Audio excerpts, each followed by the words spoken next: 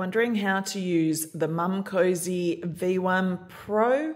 Then stick around, as in this video I am going to walk you through all the different components that make up the Momcozy V1 Pro, its settings and how to use it effectively. So let's get started by looking at the components. First, you have your pump motor. Now this has an adjustable lanyard on the top so it can fit around your wrist or your neck. It is what creates your suction, and it also comes with your operational LED screen for controlling your pump. Now this connects to your collection cups via tubing. Now there are two tubings that are included in your pack. You have just a single tube connector. This is for single pumping, and there is also a second one for your double pumping, which comes with the two connector pieces. So this attaches to your collection container. Now your collection container comprises of your container and your flange. You have a really handy flange lid or cover. Now, if I was to pull this apart, you have your collection cup. Now, this is 7 ounces or up to 230 millimeter capacity. So very large, very handy. It has an inbuilt diaphragm, so this part is not removable, which yay, that means one less part to clean, which is something I really love about these V1 cups. You have your duckbill valve, and then you have your connector piece, which again is integrated with your flange. So again, very minimal parts to have to pull apart and clean on the V1 Pro, which I love. You'll see this little part sticking up here. Now this is your pouring spout cover. Lid that goes into your top of your pouring spout to help prevent leaks. So how does this all go back together? It's very, very simple with the V1. You simply take your duckbill valve, attach it to the base of your connector piece, take your collection cup. Now we're just going to align these so your pouring spout lid goes into the top of your pouring spout, and then simply push your flange cover firmly into place. Now this needs to be pushed in firmly. It is a nice hard plastic, so it goes in nice and easy. You won't hear a click because it has a soft silicone rim, but you can easily see whether that has been pushed into place or not. I like to always go around and double check. Then depending if you are going to be doing single or double pumping, choose your tubing. For the simplicity, I will do a single. Now on the top of this, you can see that there is a dot. Now that lines with the top here. So we simply, again, push that into place, making sure that dot is lined up with the top. Once that is in place, and you will hear a click, you take the connector piece at the bottom and place that into the base of your pump. Now, this is set ready for single pumping. If you want to do double pumping, again, you take the double connector tubing and simply do the same process for your second collection cup. Once your pump is all together, we can get started with our pumping. So before we do that, let's run through and take a look at some of these settings. Now with the Momcozy V1 Pro, you have quite a few options here, and I really do love this for how easy it is to customize your pumping session to your comfort. So to get started, you will want to start on your stimulation mode. Now these are short, sharp suctions to initiate your letdown, and that's represented by this heart. Now there are 3 modes. So you have your stimulation, and this runs for about 2 minutes. Then you have your expression mode, which are the longer drawn out suctions for sucking out your breast milk.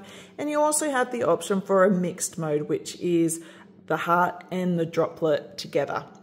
You'll see these number in the middle. Now this is your suction strength. So this goes up to 15 different levels. It's adjustable by this minus and plus button.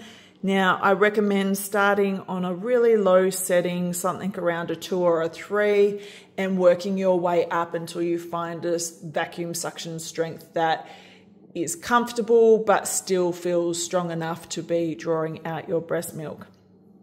Now, you can see up the top here that you have a timer, and this is really unique to the V1 Pro, not the timer, but the ability to set how long you want to do your pumping session for. So if you press this timer button here, you can either go down with the minus button down to 5 minutes, or all the way up to 30 minutes with the plus button, and that will set how long you want to do your pumping session for. So if I only want to pump for 15 minutes, I set it on 15 minutes. That will then count down, and after the 15 minutes, my pump will turn off. Love this feature, very easy to use.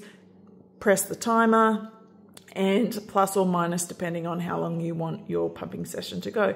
You have a play button and a pause button, so you can easily pause your session as you need.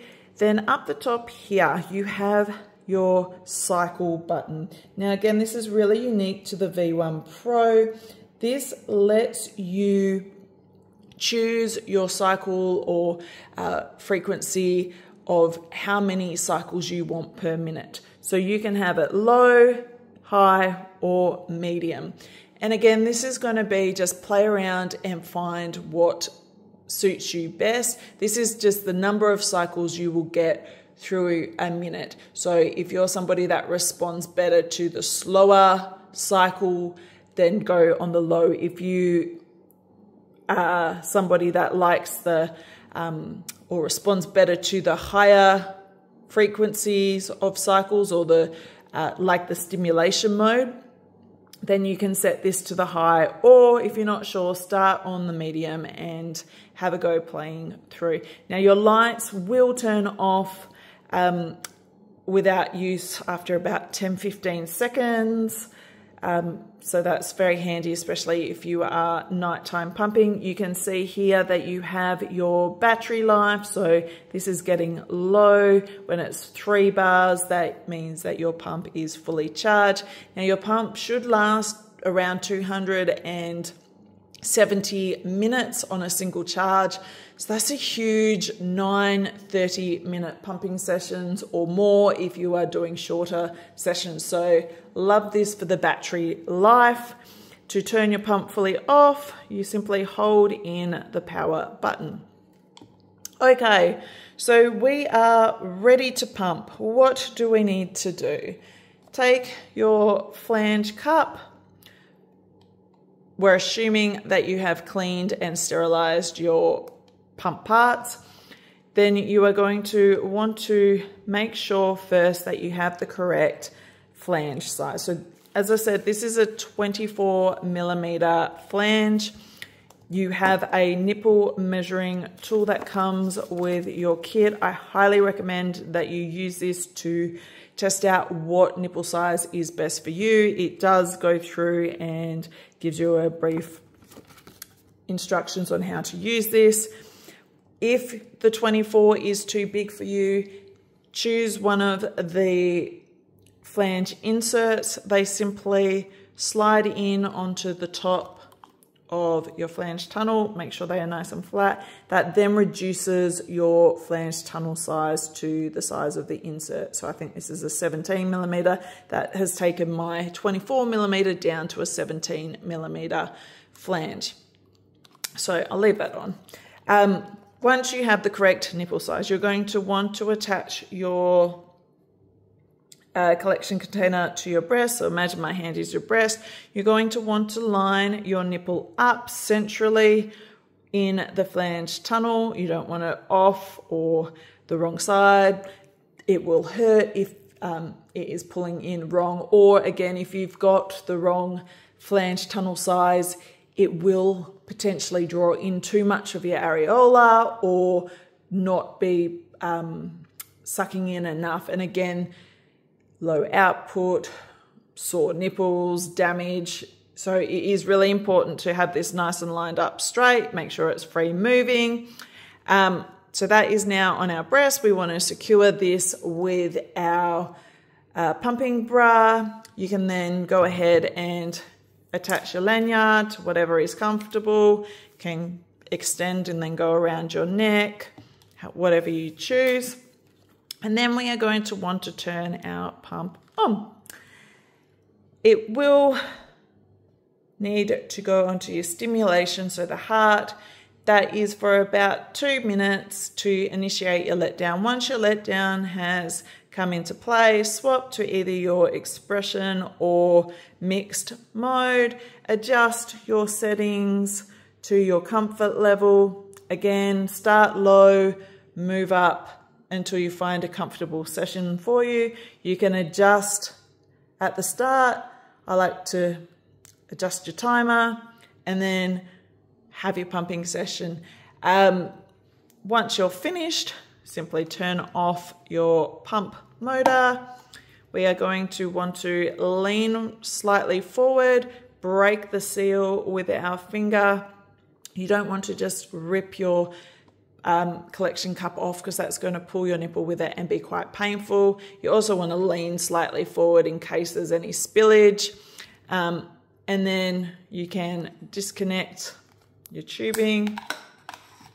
There is a nice flat bottom on this, so it will stand up, which is great if you're double pumping. And then to simply remove the lid, and then you can pour your breast milk into your storage container. Once you're done, you're going to want to pull all the parts that have come into contact with your breast milk apart. Your tubing, this is a closed system, so your tubing and your pump motor do not come in contact with your breast milk. These do not need to be cleaned and sterilized. If it does get a little bit of breast milk on it, just simply wipe it down with a dry or damp cloth. If you notice any moisture in your tubing, then it is ideal to replace it. So you have your 3 components. These just simply need to be washed in warm soapy water and then sterilized. Unfortunately, the V1 Pro is not dishwasher safe, and it is recommended for boiling, not for a microwave or UV sterilizer. It can't go above 110 degrees, and boiling point is 100 degrees. So they recommend boiling for your sterilization. You should be sterilizing these at least once a day, depending on your circumstances. So hopefully this video helps. If you have any questions on how to use your pump, please ask and I will do my very best to answer them. Thanks.